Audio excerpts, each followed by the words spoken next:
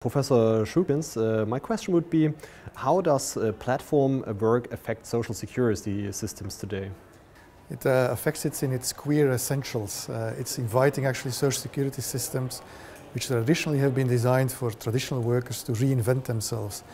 I mean, rather than simply introducing platform workers or platform people into existing systems, the systems have to rethink themselves to make sure that they are very much welcomed into the system and that the systems are adapted to the way they are working. So it's not only a kind of invitation of bringing them into the system, it's about rethinking social security. Okay, so do you think that crowd workers need specific social protection, and if so, like how should this look like? How could we actually protect them? I think from the financing point of view, we should be more thinking more global or more European. They are not fixed in a fixed place with a fixed one employer.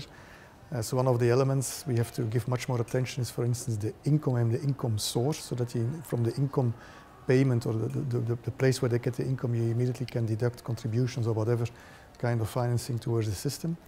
As to the schemes, they should also much more be income-based. We should think much more transversal, not in one system for the workers, one for the self-employed, one for this special kind of group. At the end of the day, people earn income across different professions, across different schemes, and we have to make sure that we capture all of that income and that we use that as a basis for protection, not only for financing, but also eventually to protect, to give them an income replacement at the end of the day. Okay, and since we are all researchers, what do you think are the most important research questions we have to answer in the next years? To what extent is work still relevant in the design of social security? I think that's one of the elements.